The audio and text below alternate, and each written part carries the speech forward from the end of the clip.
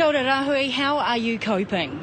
Well, it has been a long few days, it really has, but, you know, I'm surrounded by whānau, I'm surrounded by people that are supportive, and I've got power now. That is wonderful. It is really fantastic. So, you know, I'm able to do my laundry, have my showers, all that sort of thing, and thinking all the time about people that aren't as lucky as I am. So that's really tough, is knowing that there are people out there who are still suffering. People in the eastern suburbs are obviously still suffering.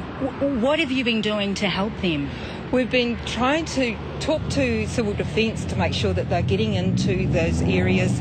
We've also been receiving food and packing it and distributing it through the Māori Wardens Network, and it has been fantastic the way the volunteers have come racing to help out.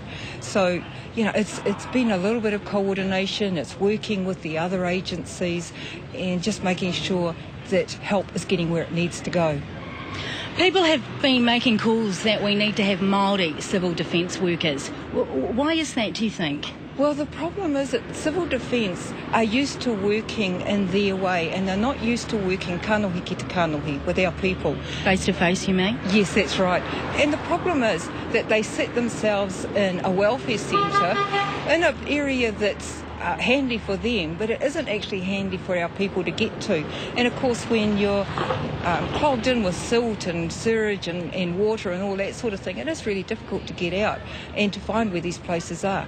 So it's been really great these last few days to actually see Civil Defence and the Red Cross going into these areas and going door to door. Of course, the Māori Wardens have been doing that for ages, and so have the Māori providers. So it really is good that Civil Defence is picking up on that and doing it themselves now.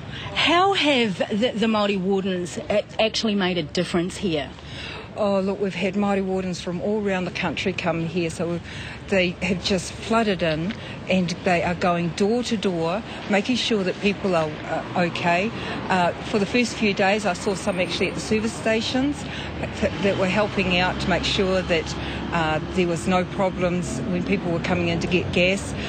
They're also doing a little bit of security in different areas, but the main thing is actually getting door to door and finding out what the needs are from the people and getting food to them, getting whatever help it is to those people.